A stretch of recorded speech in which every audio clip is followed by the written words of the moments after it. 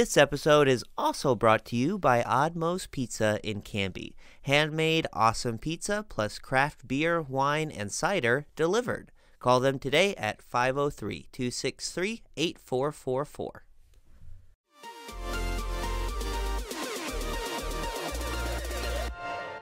Welcome to Now Hear This Canby, Your source for news. The threat of a possible teacher strike was avoided this week. There's a new, irresistibly cute creature winning over fans, and its name is Scootaloo. Sports. It's like Lucy in the football. You want to kick a field goal, if they take it away from you. We had to learn how to win. Goal can't be in the last second of the game! And interesting conversations. Because I'm one of the strongest girls ever, and I know that for a fact. I just really enjoy writing gossip as if I was a bear. With an old maid daughter that make the best moonshine in the coast. And if it would have hit me in the face, I think I would have died. I really do. I guarantee you would have died, man. Are you kidding me?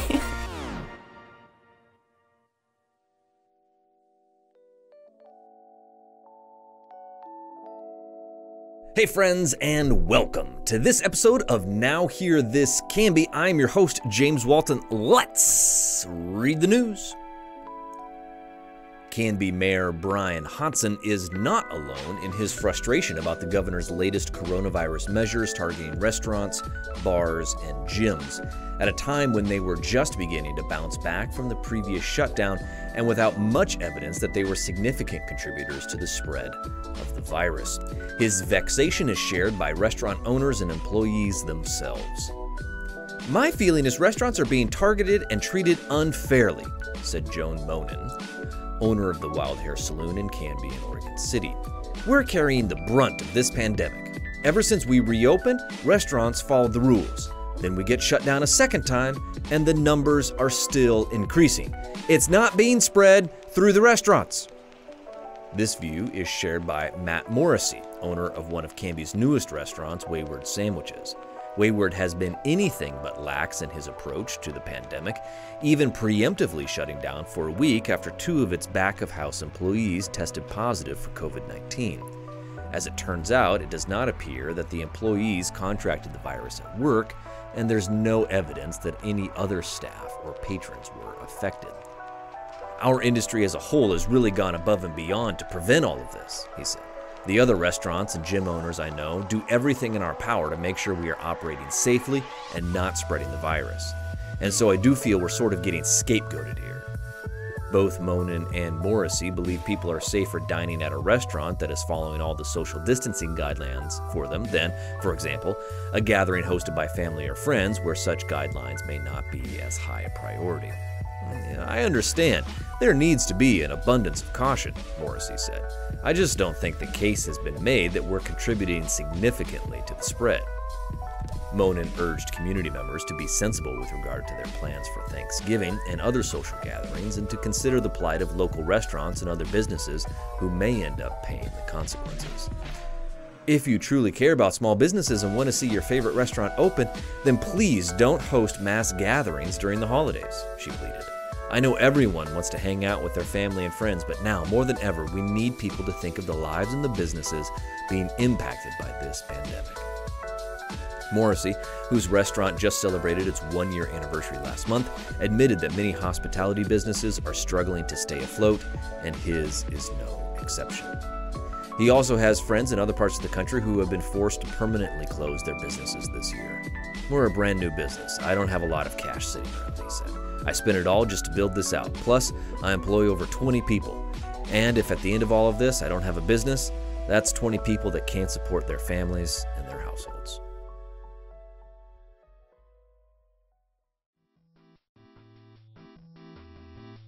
After toying with the idea of a modified version of the Light Up the Night event, the city of Canby has announced it will go virtual only for the popular annual tree lighting event at Waite Park.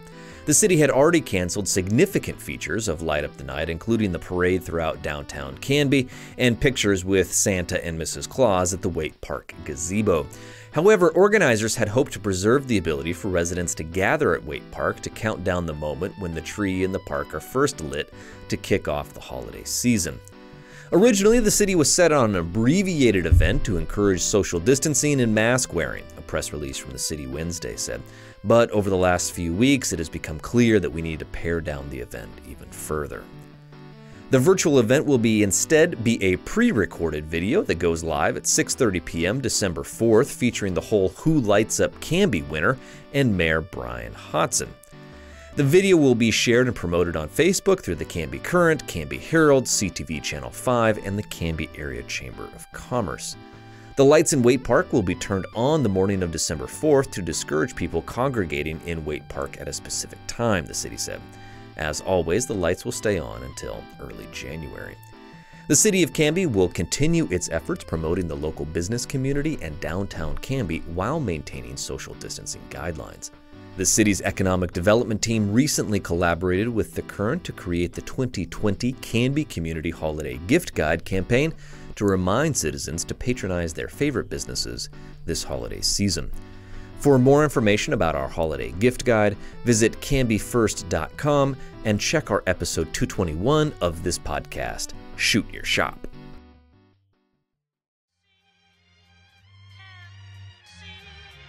Oregon Governor Kate Brown announced Wednesday that she's loosening many restrictions she had placed just a week ago on bars, restaurants, gyms, stores, and religious organizations in order to stem the unprecedented, out-of-control spread of COVID-19. This new framework, essentially a modified version of the governor's phased approach to reopening this summer, will loosen restrictions for at least 15 Oregon counties that aren't experiencing the kind of surge seen in other regions, while leaving the strictest boundaries on 21 counties, including Clackamas. With COVID-19 cases and hospitalizations at an all-time high in her state, Governor Brown urged Oregonians to keep their Thanksgiving gatherings small and use precautions to protect themselves and loved ones from the spread of the virus. Unfortunately, now more than ever is the time we must double down on our efforts to stop COVID from spreading, Governor Brown said. Our situation is extremely dire. Our hospitals are stretched thin and people are dying. On Monday, following the Thanksgiving holiday weekend, state health officials will look at coronavirus data by county and assign a risk level to each: extreme risk, high risk, moderate risk, and lower risk. Each level will have a corresponding health and safety measure to follow. The state will reassess county risk levels weekly, but the measures will not change until a county has spent at least 2 weeks at a new risk level. The hard reality is that there is no normal while the virus rages unchecked in the touchpoints of daily life, Patrick Allen, director of the Oregon Health Authority, said Wednesday. Going shopping, having dinner out with your friends, working out, it could all make you sick. Safety protocols at the extreme risk level mirror many of the restrictions Clackamas County saw briefly during the governor's 2-week pause that actually lasted only a couple of days before the freeze set in. Social and at-home gatherings with people from outside your household will be limited to a maximum of 6 people, with a recommendation of only 2 households. Restaurants and bars will be limited to a maximum of 50 people for outdoor dining only, with only 6 allowed per table. Takeout is strongly recommended. Gyms and other indoor recreation and entertainment establishments will remain closed in extreme risk areas, though such activities can resume outdoors with a maximum limit of 50 people. State health officials said that until COVID-19 vaccines are widely available, health and safety precautions will remain in place so that schools, businesses, and communities can reopen and stay open. OHA expects to receive a limited supply of vaccines as early as next month, which will be reserved for healthcare workers and the most vulnerable Oregonians. There is no healthy economy while COVID-19 circulates widely, said Allen, the OHA director. A majority of Oregonians are very or somewhat worried about catching COVID-19. Even before the freeze, most Oregonians reported cutting back on public activities. A healthy community is necessary for a healthy economy.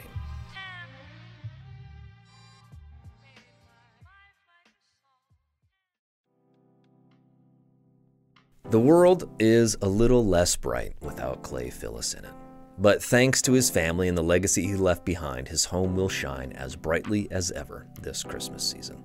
Phyllis was the man behind one of Canby's most well-known holiday light shows, which he built at his home each year and even set to music. When he died of sudden cardiac arrest back in March, some presumed the display might have passed with him, but his family was determined to bring a little light to the corner of the world at a time when so many need it.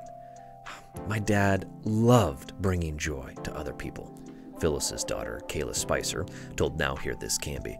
He loved Disneyland, especially the magic of it. Christmas lights were always a big deal at our house growing up.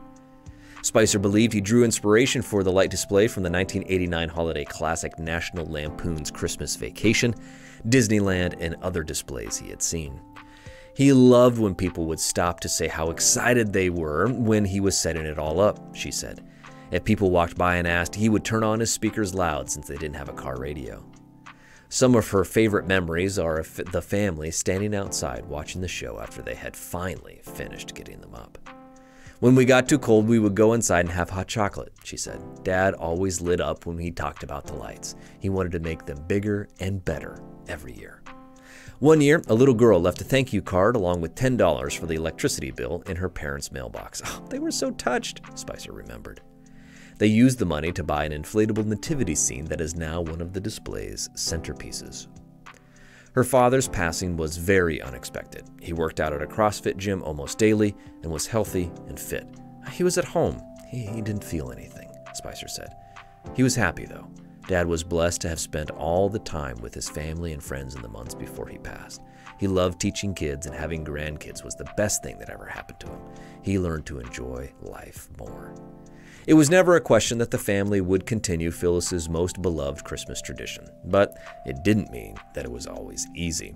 Oh, it's been a big learning curve for all of us, said Spicer, who lives with her husband and children a few blocks away from her parents. No one really knew how to hook up the lights to the controllers or run the computer program. I think we've got it almost figured out. The show will go on starting Thanksgiving night at the Phyllis home on Northeast 10th Avenue and Ivy Street. It will run nightly, 5 to 9 p.m. till the end of December. To get the full effect, tune your car radio to 105.7 FM. Spicer said a new song was added to the show this year in honor and memory of her dad. And on a personal note, I was a neighbor of Clay Phyllis for many years and received the benefit of his wisdom and generosity on many occasions, and trust that his memory will be honored by this, and give our condolences to the family. Thank you for continuing the tradition of Clay Phyllis.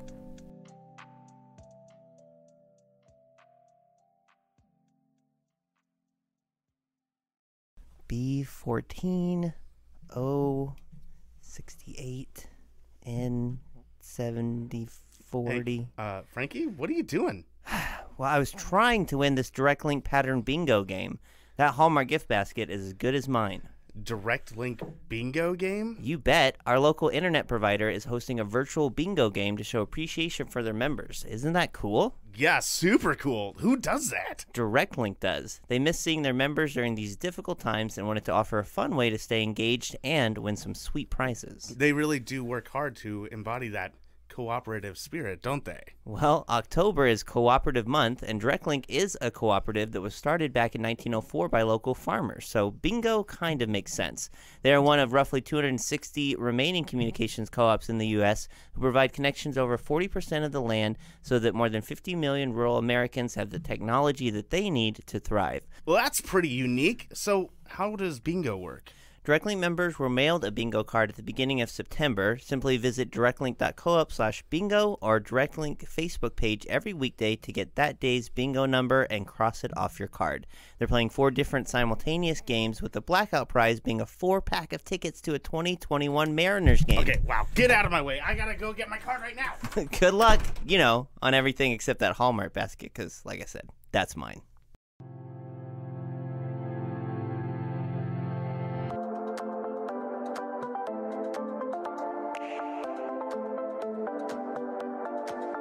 Well, joining us again on the Canby Conversation today is Kathy Robinson. She is the director of the Canby Adult Center. Hi, Kathy. Hi, Tyler. How you doing? We had you on the show back in March when all this was first starting. That feels like about 1 million years ago. It certainly does.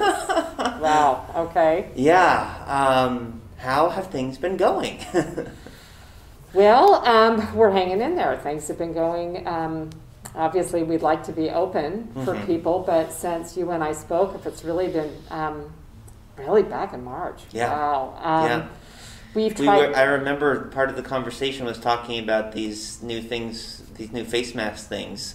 Oh my word! You had just gotten some donated ones because their PPE was impossible to find, right? And so that was like a new thing. People are making these now, and now of course everyone's we've all. making It's now the new wardrobe. It's now the new fashion statement. Yeah. Well, gosh, since March. We're continuing to do home delivered meals. Yeah. That's grown by about 60%. Okay, and that's stayed consistent. That has stayed consistent. Okay. Yeah, I mean every week we get calls. Some drop off and some come on, but it stayed pretty consistent. We're serving again about 170 individuals. And it translates into about 4,000 meals a month. Yeah.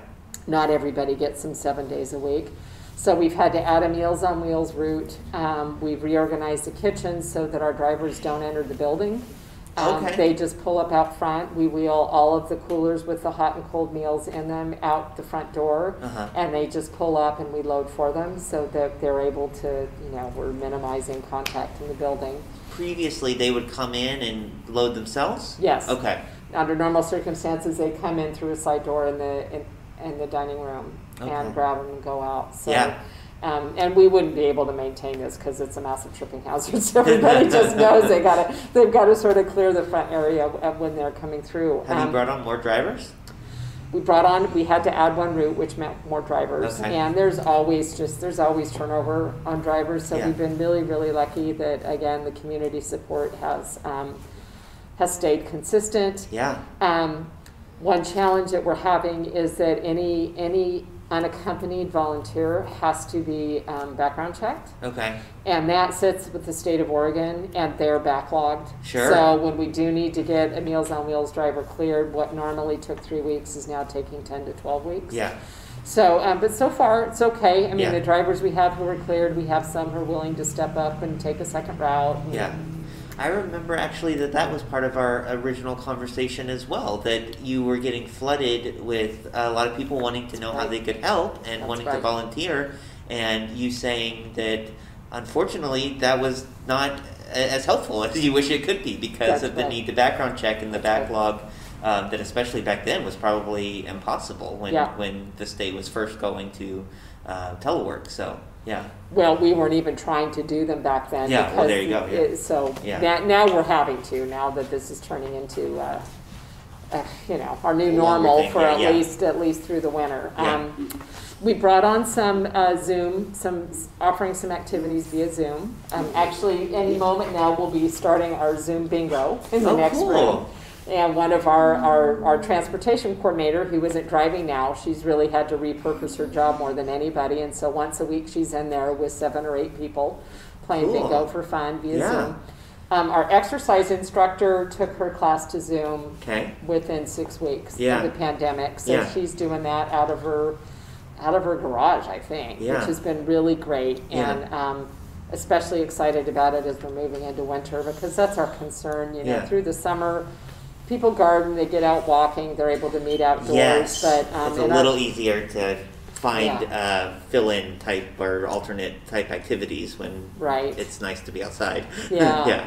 So we're concerned moving into the holidays. I think that the response to today's drive-through is certainly an indication that people, there's a fair number of people who are always on their own, but then on top of that, so many who have decided not to meet with family this year. So, to serve 170 hot meals through a drive-through, that's a lot for us. Yeah.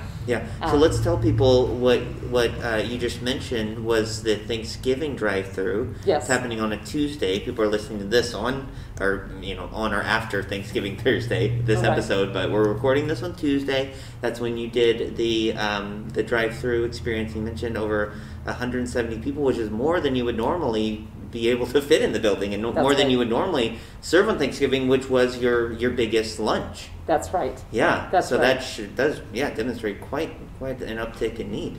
Yes. Yeah. And it was a full meal, as you saw. Yeah. It filled the bag. Even a little plastic to-go container of cranberry sauce. Gotta have the cranberry I love sauce. that. Gotta have the so cranberry cute. sauce. Yeah, and then Who had to fill those back in the kitchen, Kathy? Who was I don't know. just dribbling that in like a spoonful at a time, putting the lid on. Need a pastry bag to just squeeze it in. Just muttering curses and one down, 300 to go. Well, and you saw there was a lot left because the rest of that will go out tomorrow to the home delivered meals Right, on clients. Meals and Wheels, yeah. So yeah, and we'll be doing something similar again the week before Christmas. Sure. It'll be a different menu, but. Well, I have a few questions. So the Zoom activities, that's awesome. I'm curious about the attendance with that and how, your clients, seniors in our community are handling that. That's obviously, we've all had to adapt to this Zoom kind of lifestyle, but sometimes the technological challenges can be a little more challenging for seniors. Has that been a big barrier to people? Or are they figuring it out, obviously? Unfortunately, it's a pretty small group of people who have both access to the technology and comfort with and a desire to learn. Yeah. So I think our exercise instructor gets between 18 and 25 people. That's good. And a fair number of them actually weren't people who did exercise here physically, but I think it's other people who receive our newsletter. Yeah. Whose gyms have closed and that kind of thing, and they say, well, I may as well hop on here and move it home. Yeah. We've tried, under normal circumstances, in any given month, we'll have 4 or 5 different speakers in the building. Yeah. People sign up and come in and hear about, armchair travel to to signing up for Medicare. Sure. And we've tried to offer some of those things through Zoom, and they have not taken off, unfortunately, with a couple of exceptions. So I kind of think that we've maxed out on the members in our community who are interested in figuring it out and or have access to what they need to do it at home. Yeah. And through no fault of your own, that's such a tough situation to not be able to have people in this wonderful facility that we have. Yeah, absolutely. Yeah. Absolutely. So I remember from our first conversation, and it's still something that is heavy on my heart, and I'm sure a lot of other people. But just how are you guys in normal times? The lunches would be obviously a big time. Food would be the centerpiece of it, but really a big time to get that social interaction, to get out of their homes. Right.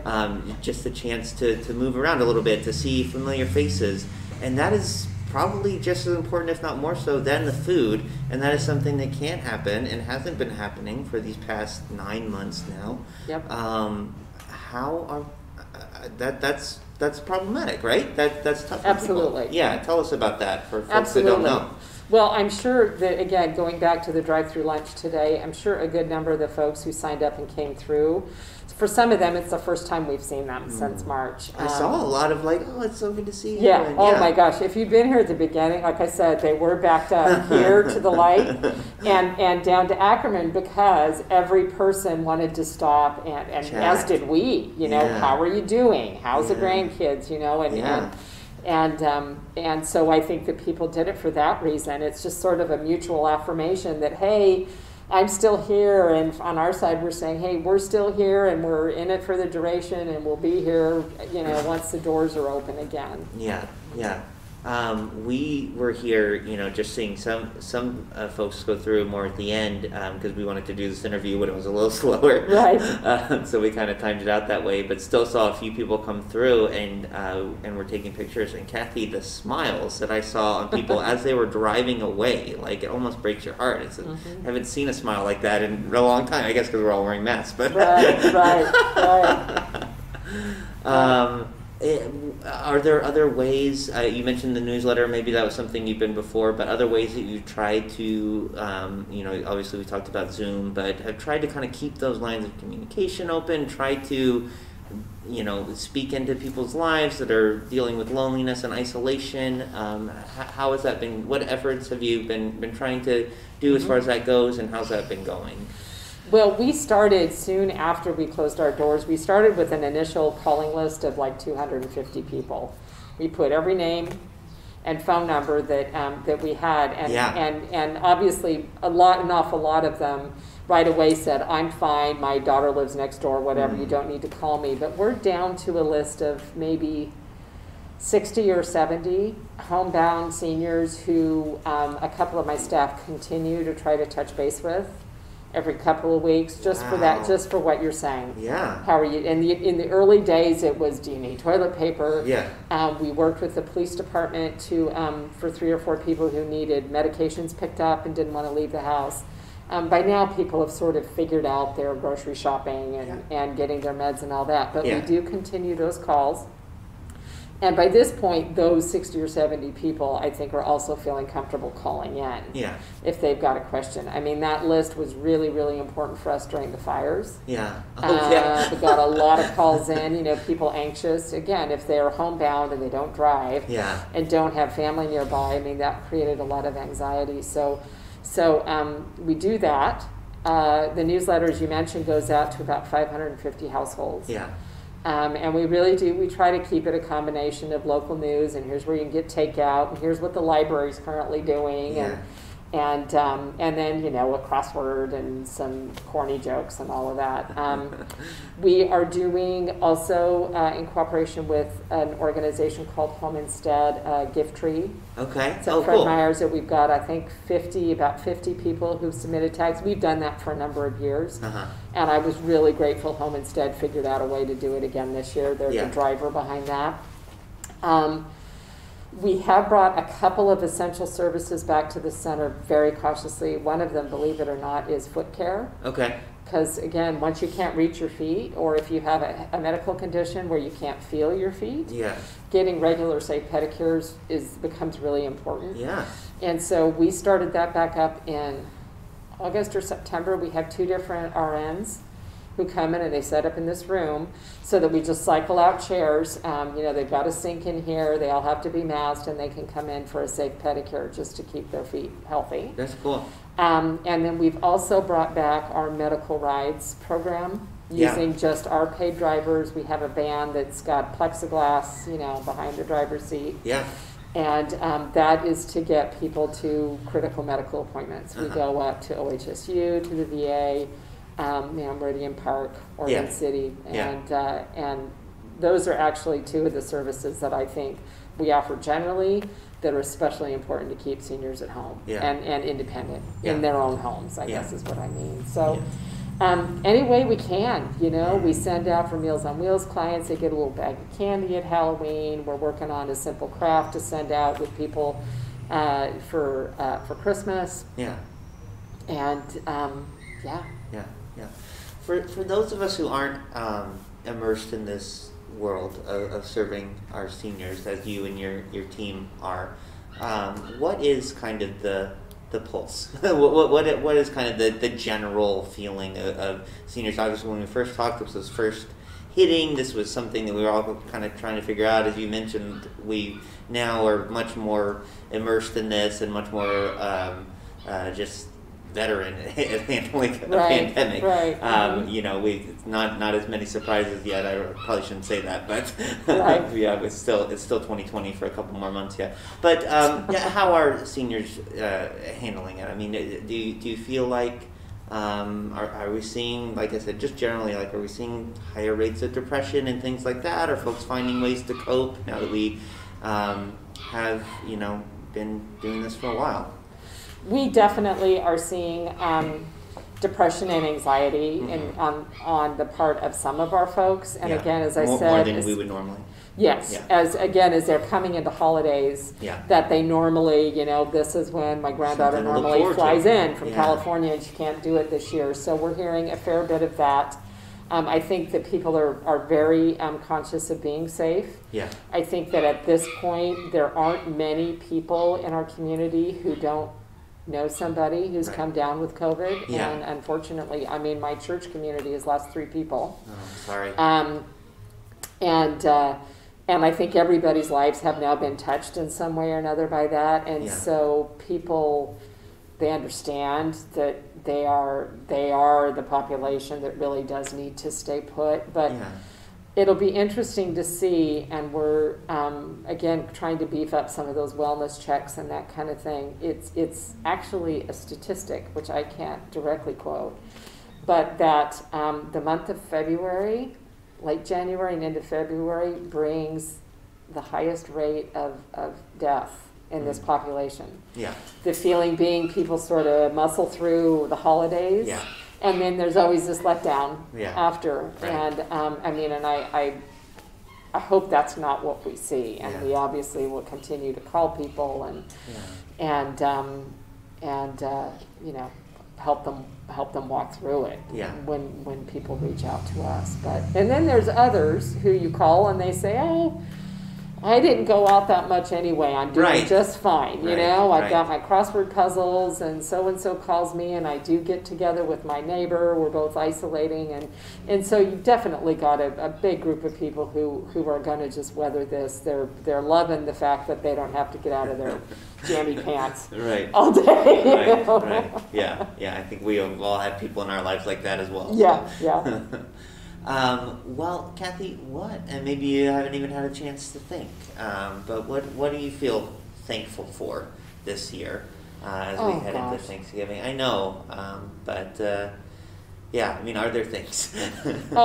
So much. Absolutely. Sure. I am thankful to, I have two teenagers in high school, and I am grateful that they are in high school and able to navigate this online learning thing on their own. I just can't imagine, what families like yourselves with kids your ages going through. Oh, you mean the children that are on top of my lap right now? Yes, exactly.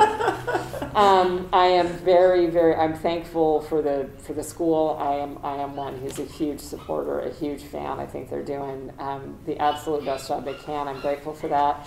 My immediate family, my nuclear family, is all in Canby. That's something to be very grateful for. And even though because my 89-year-old mother, is in that pool, so we're not piling all of us into her Hope Village garden home this year, but we're still able to see each other often, and that's a lot to be grateful for. Good. Last question, Kathy. Are there ways that people can help what's going on, help seniors in our community, ways that are helpful? Certainly a concrete way is to grab a tag on the giving tree, on the gift tree. They just put it up at Fred Meyer yesterday. And I would add the Gwen's tree for the kids too. Yeah. I think that Canby does a really, really good job pulling together with these kinds of things. Absolutely. We are now accepting applications again for Meals on Wheels drivers. Okay. And for people who are able and willing to wait that process out with us, we would really, really love to beef up our bench again. Yeah. And especially because, we didn't mention this earlier, but a lot of your volunteers and drivers tend to be in that vulnerable population as well, and if there are younger people that have, obviously, there can be jobs and things or family responsibilities, but if there are folks that have the ability and the desire to help that maybe aren't as much at risk, this would be a really great time to just spend a few months helping out. So, absolutely. Yeah. Absolutely. Great. Yeah. Well, Kathy, thank you so much for your positive attitude and hanging in there. I know it's been exhausting. I know it's been long. It's crazy to just look back over these 9 months and again think back when we were first starting this and really not knowing what lay ahead, and to see you now and you guys are handling it, and we're just so grateful for you serving this really, really vulnerable and important and large part of our community. So thank you. Yes, thank you. Sorry, you heard the puppy. Yes, the COVID puppies. Yeah, that's another thing. And then in a way that folks are handling the isolation is getting puppies sometimes. Getting puppies. Yeah. Well, you gotta fill that time somehow. Absolutely.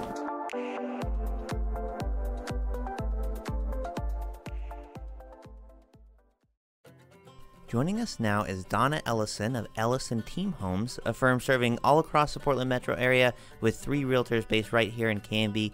Donna, can you tell us how Ellison Team Homes started? I started in real estate. I grew up with my dad. He was a realtor. So I'm a second-generation broker, and I grew up with him on weekends. And I learned a lot, eventually working with him for several years and then going out on my own. Our family moved to Canby a couple of years ago, but we really didn't know how it was going to go. And within the first probably 3 months of being here, we literally fell head over heels in love with this place. We love the community, the spirit here.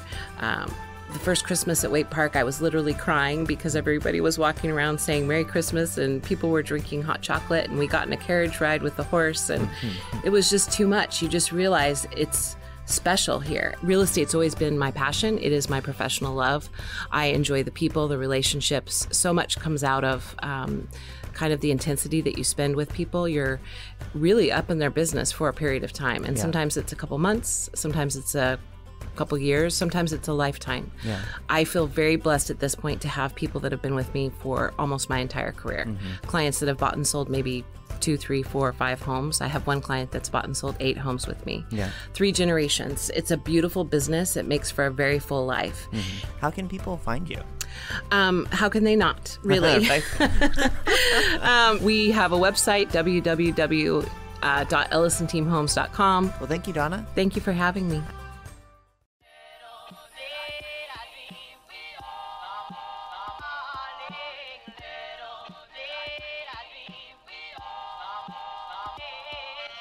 Canby Then will conclude this episode of Down Here This Canby, and it is brought to you by Retro Revival. They are not your average antique shop. They're open daily, and you can find them on the corner of Northwest 3rd and Grant Street in downtown Canby, or you can connect with them through email at retrorevivaloc@gmail.com. Based on real events, the 2008 film Changeling tells the story of a single mother whose son is abducted, then later returned, or is he? Police bring a boy whom they claim is her son, but she doesn't recognize him. When she refuses to accept the imposter, the authorities have her committed to a mental institution. A similar story, albeit one with a much older child and a much happier ending, happened right here in Canby in 1915. 2 years earlier, in 1913, Oscar W. Sturgis, a well-known Clackamas County pioneer and Canby farmer, made a very difficult decision. He had his 40-year-old son, Charlie, committed to the state insane asylum in Salem. We don't know the exact circumstances of this decision, but we know Oscar Sturgis was in his 70s and his wife, 15 years younger, was also in poor health. It's a reasonable assumption that the Sturgises were unable to provide the level of care that Charlie needed. The Oregon State Hospital in the early 1900s was a dark and infamous place, which is not unusual in a time when mental illness was greatly feared and poorly understood. The hospital was underfunded and overcrowded. Later, its staff would infamously take part in the eugenics movement, sterilizing more than 2,600 patients over the years, and experimented with practices now considered barbaric, including electroshock therapy and insulin shock therapy, where patients were repeatedly treated with large doses of insulin to induce daily comas. Is it any wonder that in April 1915, less than 2 years after he'd been institutionalized, Charlie Sturgis escaped from the Oregon State Hospital? It was also probably not surprising to local officials when a body, an apparent murder victim, turned up in the mountains near Eugene, matching Charlie's description and wearing his hospital-issued clothing. Back in Canby, the Sturgises were informed of the gruesome discovery and sent a family friend, A.J. Burdett, to view the corpse. He positively identified it as Charlie Sturgis. The body was transported back home and laid to rest in a family plot at the Canby Oddfellows Cemetery. Months passed, and the family worked to move on and put the sad episode behind them. As the holidays drew near, one can imagine how heavily the tragic loss of their ill son must have weighed on their parents' hearts. I can only guess that they must have blamed themselves for his death. Then, on November 21st, 4 days before Thanksgiving, a knock came on the door of the Sturgis family home. It was Charlie Sturgis. miraculously alive, smiling, and in good health, mind and body. The door had been answered by his sister, Bertha Hurst, who was dumbfounded to see the man she'd assumed had been buried months ago standing before her. When she recovered, she took Charlie to his old room and then went to break the news to their mother. She knew she had to handle this carefully, given her mother's fragile state of health. She asked, "Can you stand some news, which might be a little shock?" "Huh, yeah, I guess so, but what is it?" her mother replied. She explained that her brother was not dead. In fact, he had just come home, and her mother promptly fainted. "We had to put her to bed and call Dr. Dedham," Bertha later recalled. When Oscar Sturgis was told the news, he had the same reaction.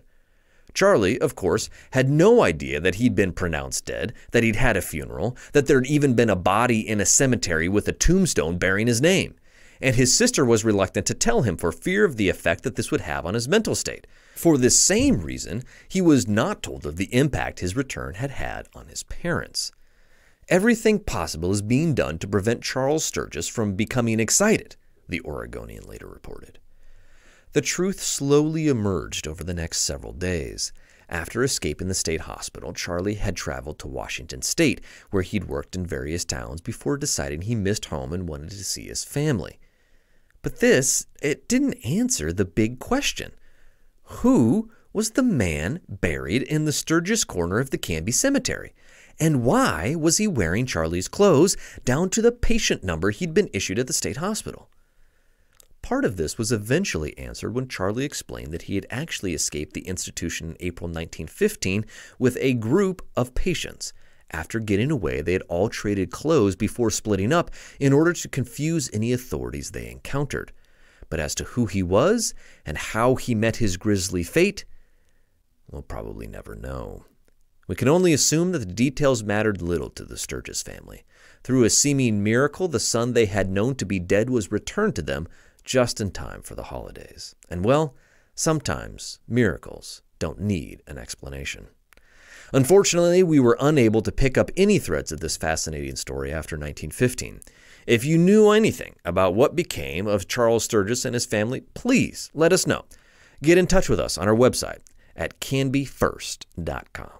Well, friends, that does it for us for this Thanksgiving episode of Now Hear This Canby. I'm your host, James Walton. As always, thank you so much for listening. Have a great day and a very happy Thanksgiving.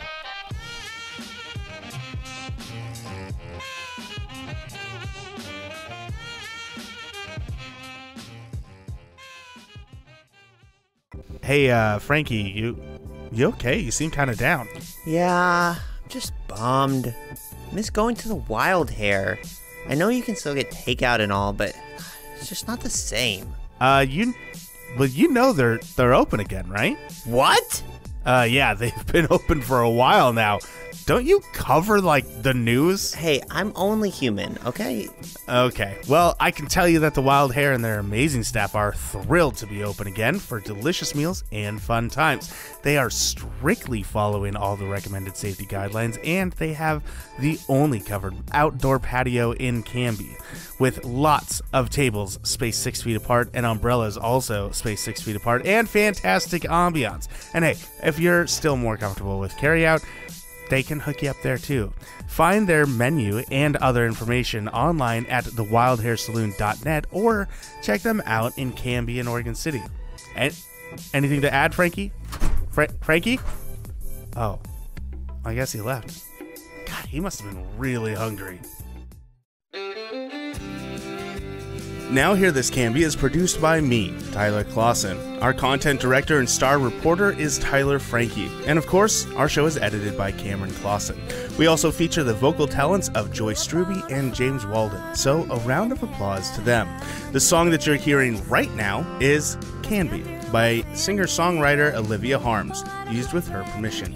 To find more work from her, you can visit her website olivia13.com.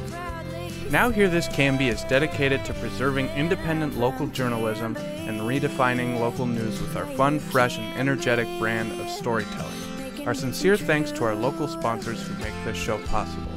Please show your appreciation by supporting the small businesses who support us. the production of Now Hear This Studios, Canby's locally owned, full-service audio, video, and media production company. Our mission is to produce the best content in the universe, and we'd love to help you do it. Find us online at nhtstudios.com.